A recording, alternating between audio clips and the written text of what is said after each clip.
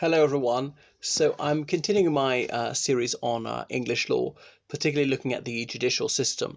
And this talk is going to be about precedent.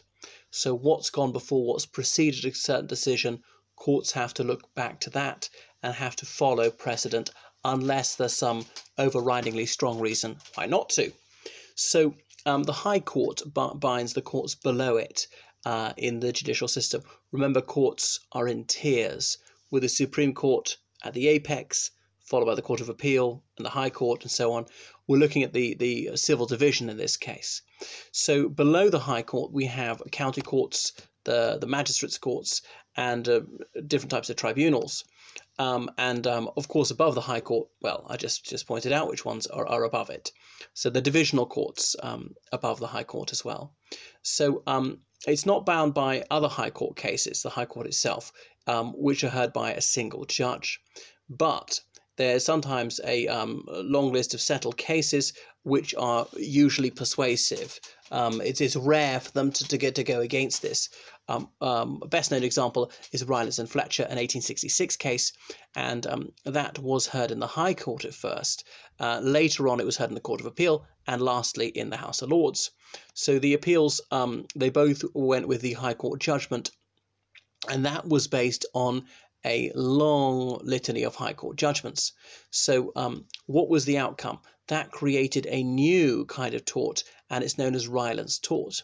So Lord Neuberger in Willis and Joyce, a 2016 case, said, so far as the High Court is concerned, puisne judges are not technically bound by the decisions of their peers, but they should generally follow a decision of a court of coordinate jurisdiction unless there's a powerful reason for not doing so.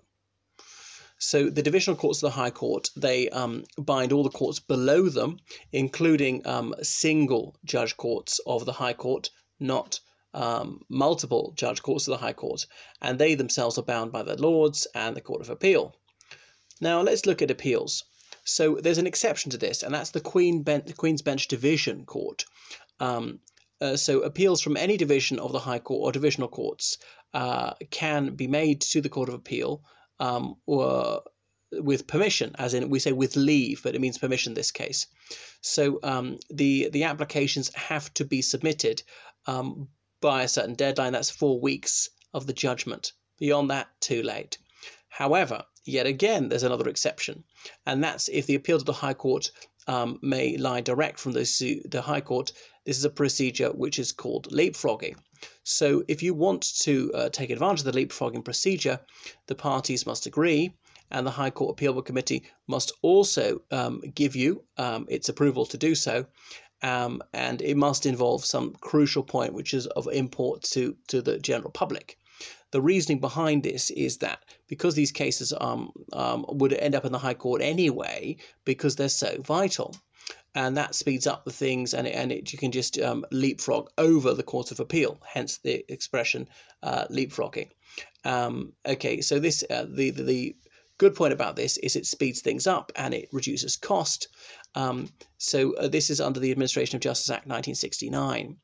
And that was previously for the House of Lords, which is now the Supreme Court. That's a new version of it. Well, let's look now to the county courts.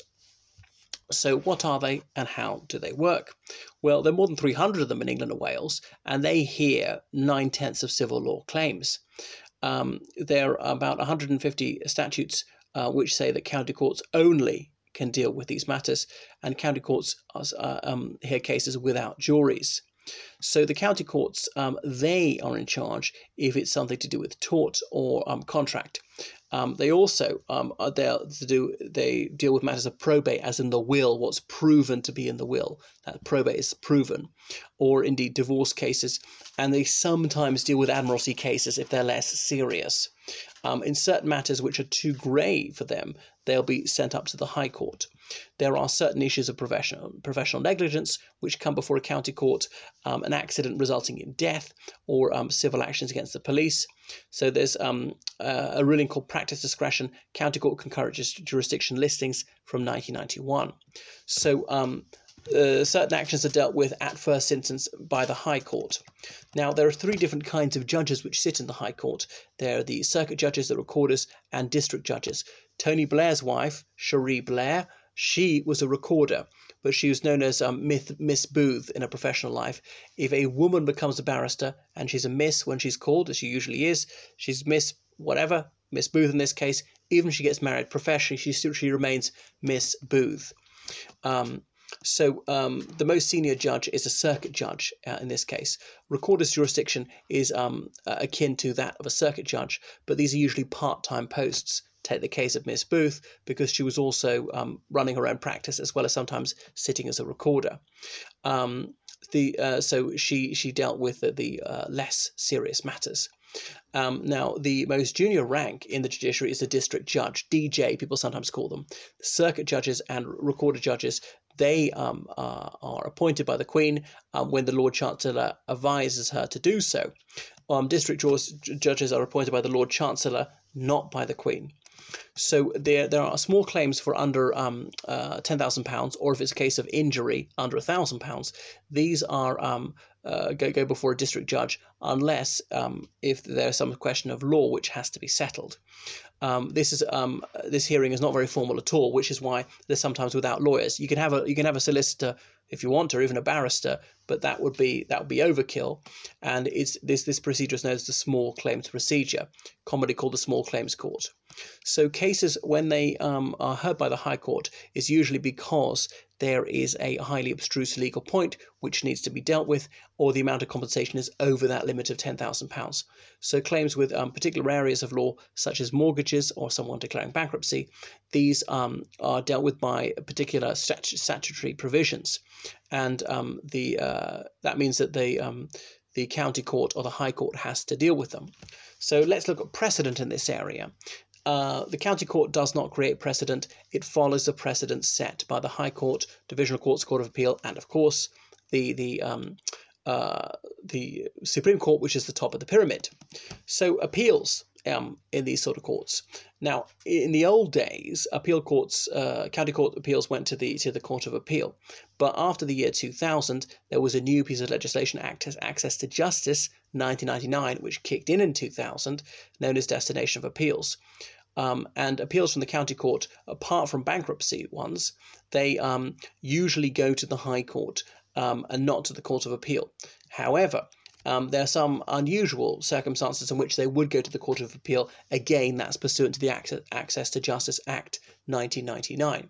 So when it comes to decisions about the county court on bankruptcy cases or something similar, the appeals go to the Chancery Division Court. Now, coming to the Magistrates' Courts, this is for civil proceedings. They don't usually deal with civil proceedings because it's mostly a criminal court. However, they can deal with some civil matters, particularly if they pertain to local government, your local authority, unitary authority, county council, borough council, whatever it's called, city council. So this is about administrative law, and there are certain rules relating to public roads, to public health, to the licensing of shops, restaurants, other public accommodations, hotels, guest houses, things like that. So the legal powers of the Magistrates' Court are things such as ordering dogs to be put down if they're perilous, or indeed handling disputes about property which has been confiscated by the police, and they've been granted these powers by statute. So magistrates usually have the legal power to order council tax to be paid, or water charges to be paid, charges for electricity, gas, and so forth. So the magistrates have some appellate jurisdiction, which is mainly civil. Right, an obvious example is driving licenses. So you can appeal to a higher court after the magistrates. If they take away your license without good reason, you're unlikely to get it back. So what precedent binds the Magistrates' Court? Well, obviously the superior ones. Magistrate courts do not create precedent because they're the lowest one.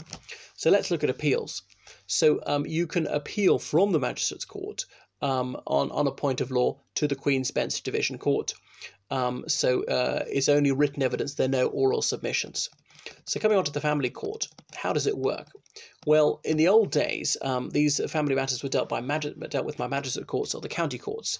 Then there was the Matrimonial Proceedings Act of 1984 and the Crime and Courts Act of 2013. Created a new family court which began sitting from 2014. And this has jurisdiction over all familial matters. So what precedent binds them? Well, obviously, the family courts, it unites lots of the lower tiered courts. And there are different kinds of judges there. The lay magistrates, as in they don't have particular legal training, lay justices, district judges, circuit judges, and others. And they're considered as a family court. So what's the outcome? It's hard to say what doctrine of precedent applies there, possibly because they don't create precedent. And that's the same as the county court or indeed the magistrates court. So appeals therefrom, well, this varies according to which kind of judge we're dealing with in the case or what matter is before the court. So the appeal can go to a higher judge inside the family court, can go to the High Court or indeed to the Court of Appeal. So if that sounds complex, well, it is. So on to criminal courts. Obviously, there's a Supreme Court right at the top. But below that, we've got Court of Appeal, Criminal Division. Court of Appeal's got Criminal Division, Civil Division. The Court of Appeal Criminal Division, that was set up in 1966, and it used to be called the Court of Criminal Appeal. So who's the head of it is the Lord Chief Justice. He's also the head of Judiciary and the head of Criminal Justice. President of the Courts of England and Wales is sometimes called. Currently, it's Lord Burnett of Malden. So this division, it usually sits in two courts. It could sit up to five. Now, for the most part, there's the Lord Chief Justice. Sometimes there are other Lord Justices of Appeal, others from the Queen's Bench Division. So there's precedent here, of course. Their decisions are binding on all the courts below them in the hierarchy.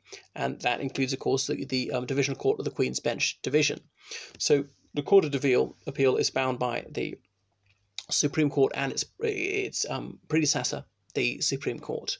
And indeed, the Court of Appeal is bound by its own prior decisions. Again, following Young and Bristol Airplane Company Limited, which I mentioned a bit in my previous talk.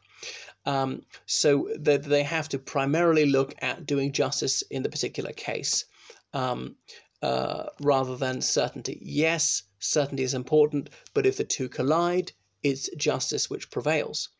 An example would be the Crown against Taylor, 1950. So Lord Goddard, who was a Chief Justice at the time, he said the court has to deal with questions involving the liberty of the subject.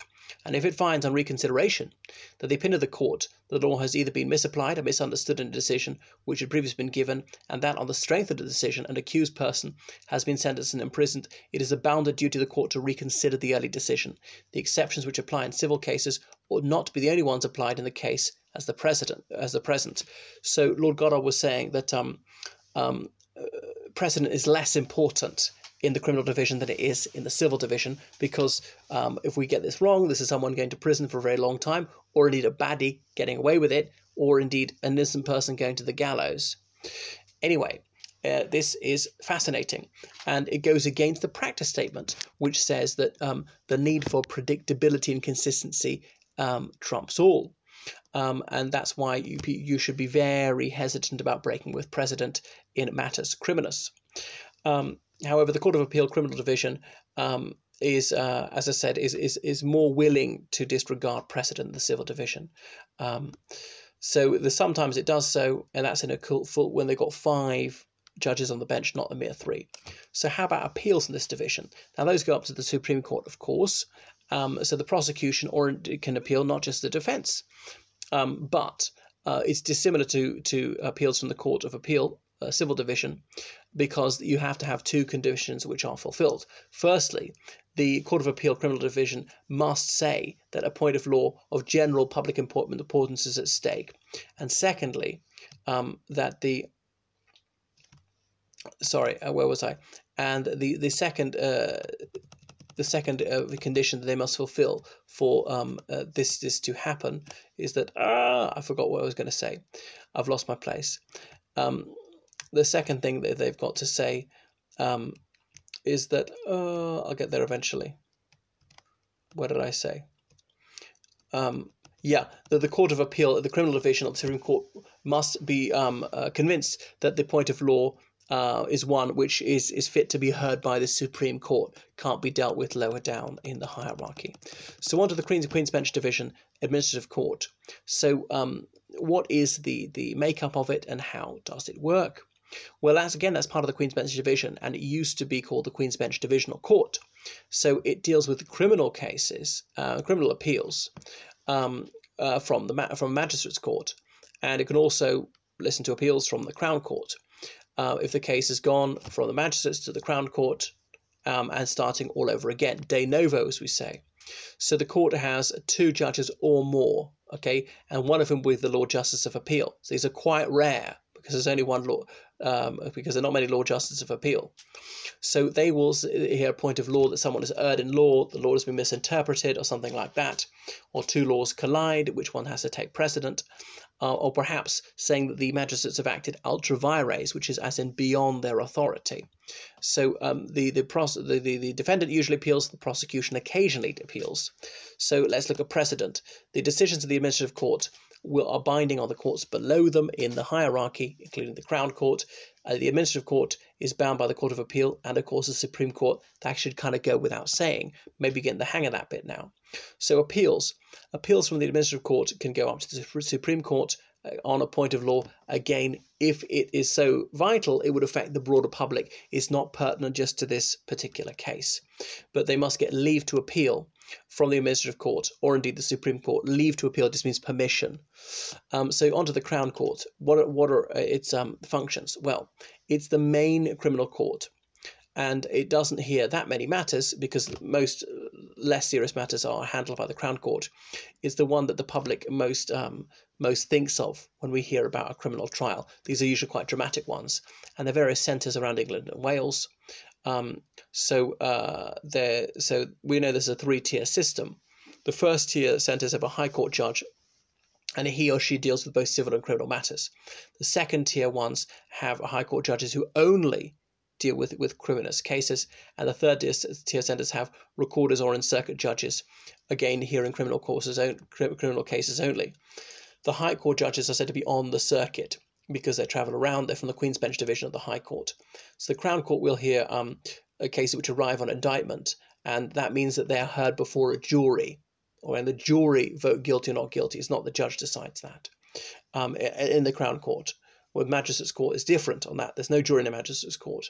And so Crown Court is hearing things like murder, rape, burglary, supply of Class A drugs, things like that.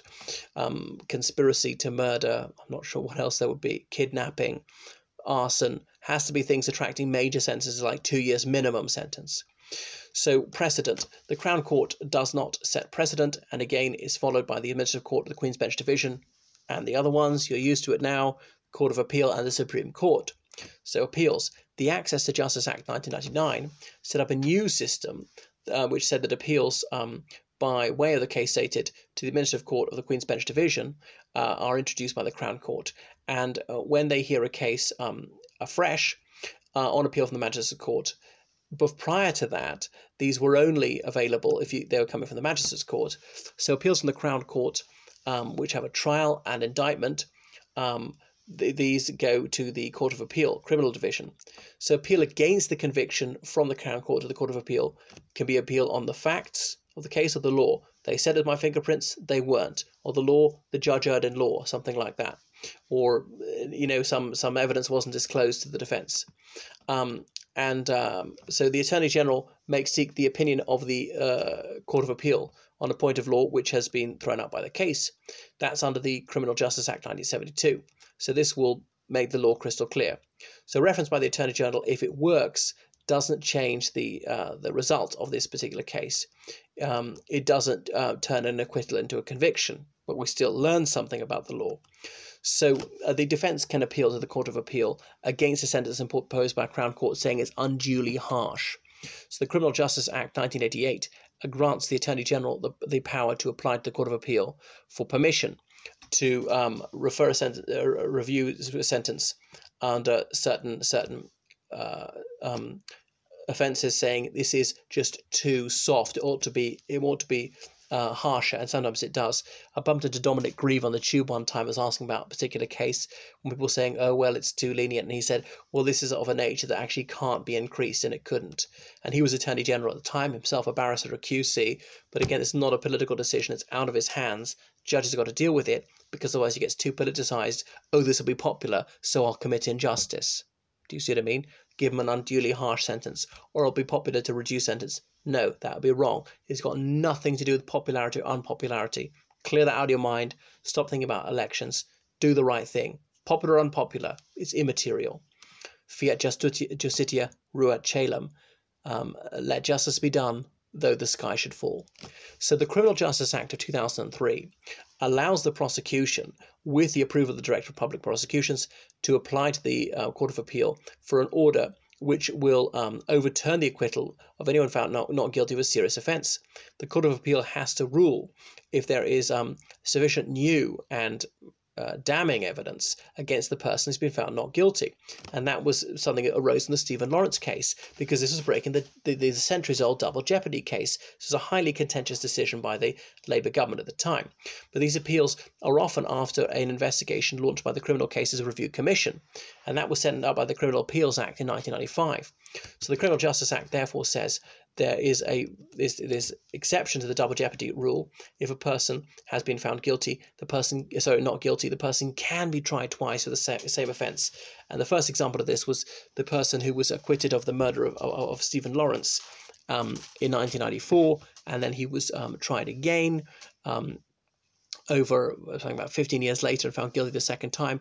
Or like in Scotland, the World's End murder, this pub at the end of the Royal Mile in Edinburgh, two 17-year-old girls met by a man, walked off with him in 1978. Their raped and murdered bodies were found a couple of days later.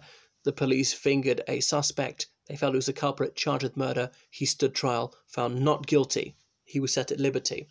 30 years later, he was charged with the rape and murder of the same two minors and found guilty, because some new evidence had come to light. It's not, let's just have another shot at it. No. You found some DNA, a fingerprint, an eyewitness, or whatever. It has to be something quite strong. So anyway, so the Magistrate Court in criminal proceedings, what's it all about? Well, 98% of criminal cases end with the Magistrate's Court. Okay, that's almost everything. All the minor stuff, the shoplifting, the vandalism, the assault cases. So these are summary offences, as we call them, as in trifling ones. Some are triable either way, as in they could be tried by the Magistrate's Court or indeed by the Crown Court. So the Magistrate's Court is able to fine you up to £5,000 or award you a sentence of 6 months for a single offence. If you do it multiple times, it can be more than 6 months. So Magistrate's Courts sometimes can't deal with the case because they don't have sufficient sentencing powers, they believe, and send it up to the Crown Court, who may wish to impose a sentence of more than 6 months. Anyway, so the Crown Court trial is sometimes seen to be more suitable, and they may sometimes they find the person guilty in the Magistrate's Court. They go to the Crown Court for sentencing because the sentence is likely to be over 6 months. Doesn't have to be. Occasionally the Crown Court say no, under 6 months, 5 months, 3 months, whatever. So precedent. The Magistrate's Court again doesn't create precedent because it's the bottom of the pecking order. And again, of course, it's got to follow the Administrative Court of the Queen's Bench Division, the Court of Appeal, and lastly, the Supreme Court. So how about appeals from the Magistrates' Court? These go to the Crown Court, or we say lie to the Crown Court. And that's where the defendant is able to appeal against a conviction. Now, in this situation, the case is said to be heard de novo, which means the whole thing is done all over again. The prosecution is not allowed to appeal against acquittal. If you're not guilty, you're free to go. Okay. Now, it's possible that years later the police come across evidence which they think is very potent indeed and could charge you again, but that's vanishingly rare. Or indeed, the prosecution said if you are found guilty, and the sentence is too soft, well, they're still not allowed to appeal the Magistrates' Court. If the defendant appeals to from the Magistrates' Court on a point of law, there is a certain correct route which they have to follow. That is this. They have to go to the Administrative Court of the Queen's Bench Division, and that's called appeal by way of case stated. The prosecution doesn't have a right to appeal, as I previously said.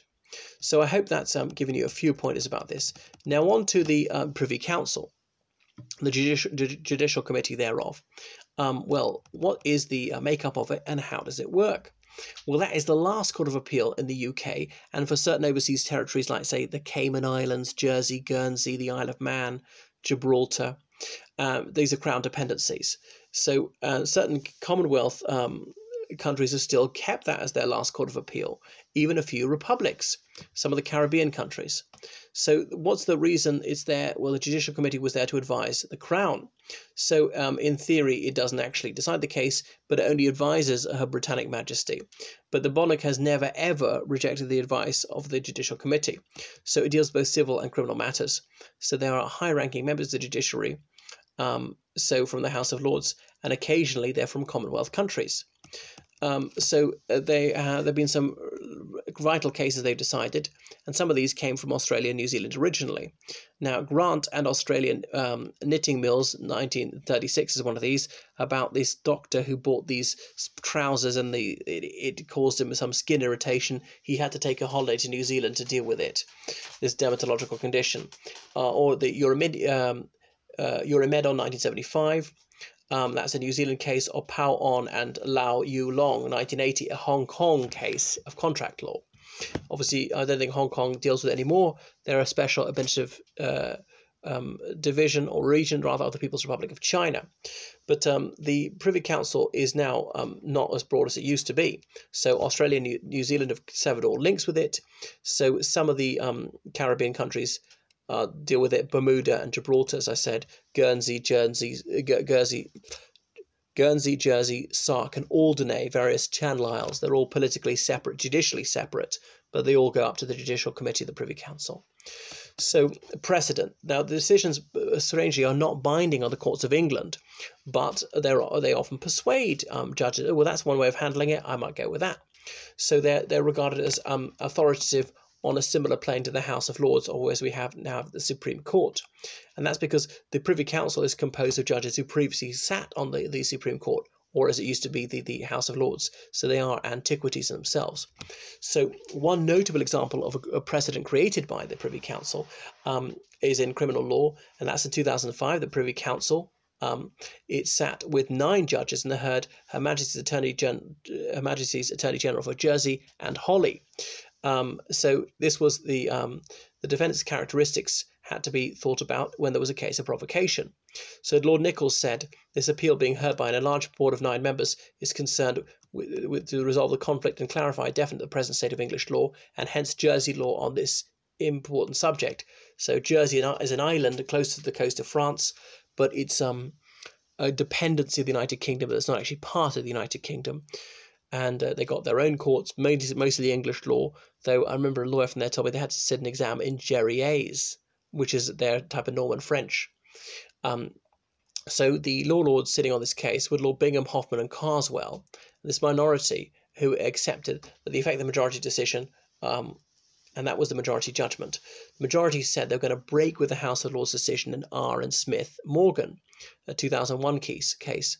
Then the Court of Appeal, which had 5 judges in R and James, so R and Karimi, decided they were going to follow the persuasive Privy Council decision in Holly and not the binding decision in the House of Lords. That was revolutionary. So in R and Smith, Lord Phillips of Maltravers, who was the Chief Justice, he said this is why they did it, which is unprecedented. What are exceptional features in this case which justify preferring the decision in Holly to that in Morgan Smith? We identify the following. All 9 Lords of Appeal and Ordinary sitting in Holly agreed with the course of their judgments that the result reached by the majority clarified definitively the English law on the issue. The majority in Holly constituted half the appellate committee of the House of Lords. We do not know whether they would have been in agreement with that result was definitive had the members of the board been divided 5-4. In the circumstances, the result of any appeal on the issue to the House of Lords is a foregone conclusion, as in they would definitely win. So, in this recent case, Willis and Joyce 2016, the Supreme Court clarified the position, and they said the Privy Council should think of itself as being bound by judgments of the Supreme Court, previously the House of Lords, when it applies English law. The Privy Council's judgments are not binding on domestic courts, and they shouldn't be followed rather than precedent be followed. The Supreme Court said that we're going to have a new procedure, and this allows for the Privy Council expressly saying we're breaking with the previous precedent of the House of Lords or the Supreme Court or indeed the Court of Appeal, and saying that English courts should say, by the way, the Privy Council, this is making English law, and English courts should follow it. When I say English, that always means English and Welsh. So that is a really new attitude to precedent, and it's about substance rather than form. Sounds a bit like equity. The president of the Privy Council is the same person who's president of the Supreme Court, and the judges sitting in the Privy Council are usually judges who are also on the Supreme Court. So the procedure is to allow the law to evolve without being stymied by sticking unthinkingly to the forum in which the case is decided. Is it the Supreme Court? Is it the Privy Council? The distinction between them is blurred. I know they're two different locations, but they're often the same people. It's the same law. So we shouldn't be too pedantic about that. So on to the Court of Justice of the European Union, on the European Court of Justice, as we sometimes used to call it, ECJ, which sits in Luxembourg. So anyway, it's only in 2010 it got that rather lengthy name, the Court of Justice of the European Union. So it deals with European law. So you can't appeal from the courts in your member state to this court. And of course, the United Kingdom is no longer a member state of the EU. So there's a thing called a preliminary reference. The Court of Justice doesn't decide what the outcome of the case is going to be. It doesn't make decisions about the facts. Is this true or false? It is only responsible for applying the law to the facts. It just has to assume that the facts presented before it really are facts and not falsehoods. So it only makes a ruling on the validity of the EU law or interpreting European law. So that's called a preliminary ruling, and then it's up to domestic courts to implement it. So on to the European Court of Human Rights. This hears cases about the European Convention of Human Rights. It's a Strasbourg court, and it can only be brought against, you can only bring a case there when you have run out of domestic remedies.